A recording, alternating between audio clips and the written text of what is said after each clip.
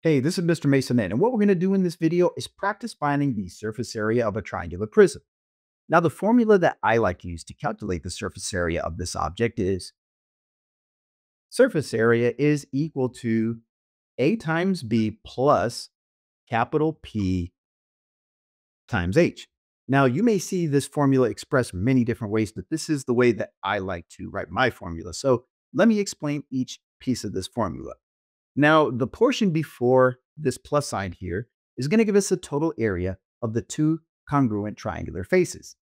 And this part after the plus sign is going to calculate our lateral area, which just means the sides of our prism, which is composed of three rectangular surfaces. Now, notice that we have an isosceles triangle for the triangular base. That means that two of the three side lengths of each triangle are going to be identical in length. So we have to keep that in mind as we proceed. All right, so let us substitute each one of these variables with its corresponding length. So let's start with the A in our formula, which stands for the altitude of a triangular face. Now, why do we call that the height of the triangular face? Well, the height of our prism is 5 centimeters. The height of our prism is the distance from the triangular base's bottom all the way to the top. So we have to distinguish between these two heights. We can't use h for this height and h for this height because we have two different lengths here. So we have to use one variable for one of the heights and a different variable for the other height. So the height of the prism is going to stay in h.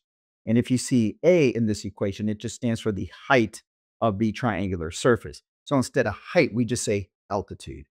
So the altitude of this triangular face is 5.6. So we substitute a in the formula with 5.6. And we're going to multiply that by the length of this triangular base, which is 4 centimeters. Now just multiplying these together is going to give us the total area of both of the triangular faces. All right, next we're going to find the perimeter of one of the triangular faces. Now we can see that this side of this triangular face right here is 6 centimeters, which means its corresponding side here is also 6 centimeters. The base of this triangle is 4 centimeters. And because we have an isosceles triangle, that means that the third side must be equal in length to one of the other two sides. So if this side is 6 here, that means this side is 6 here. So I'm going to put a 6 here and a 6 here and add those three sides together. 6 plus 6 is 12, and 12 plus 4 is 16. So we're going to substitute capital P with 16 and multiply that by the height of our triangular prism, which is 5 centimeters. So 16 times 5, which is 80, gives us the lateral area of our triangular prism.